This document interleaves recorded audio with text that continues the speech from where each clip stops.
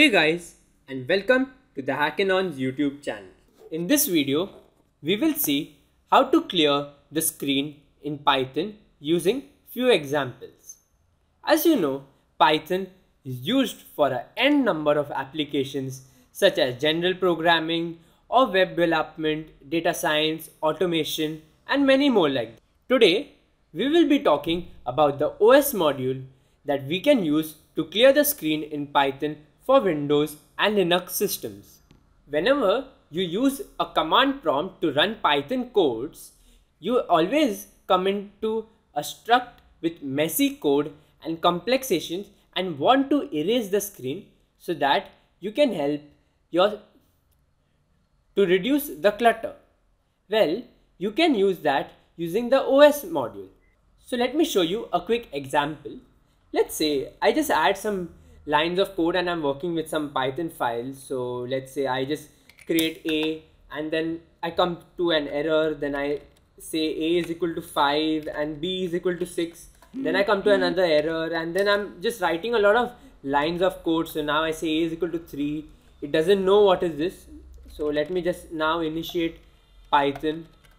And so now you can see there's a lot of clutter created in the command prompt. So now we will see how to clear this. So for that I will say import OS, and now that I've imported OS, I will simply say os.system, and in the parenthesis I will say CLS. So I am using a Windows system, so that's why I am saying CLS. If I was using a Linux system, then I would have said the command clear instead of CLS and press enter, and wow, everything, all the clutter that was present due to the errors caused is cleared from the command prompt, and the command prompt is right over all clean so that I can rerun my Python programs with a clean command prompt. Likewise, we can also make use of lambda functions to initiate the clearing option. For example, let me again create some clutter in the code. So I'll just say A is equal to B 3. Okay, so A plus B 7. So now I want to clear all these lines of that are present in the command prompt. So what I will say is OS. First, let me just check if OS is initiated. Yes, OS is initiated. So I'll say os.system.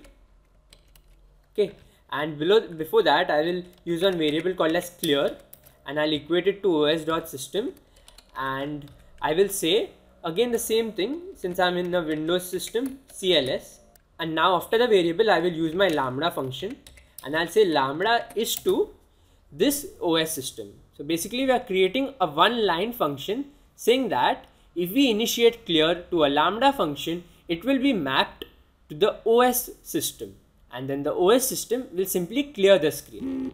Let me press enter, and now let me call the clear function using the clear variable and the parenthesis, and as you can see the command prompt is cleared. So there will be many times where you will need to clear your terminal screen, console or interpreter. So using this quick method you can clear your screen and reduce all the clutter caused. Everything will be cleared on your terminal, console or interpreter. That's all for now. Happy coding, and if you like this video, do drop a like and subscribe to the Hackinon's YouTube channel.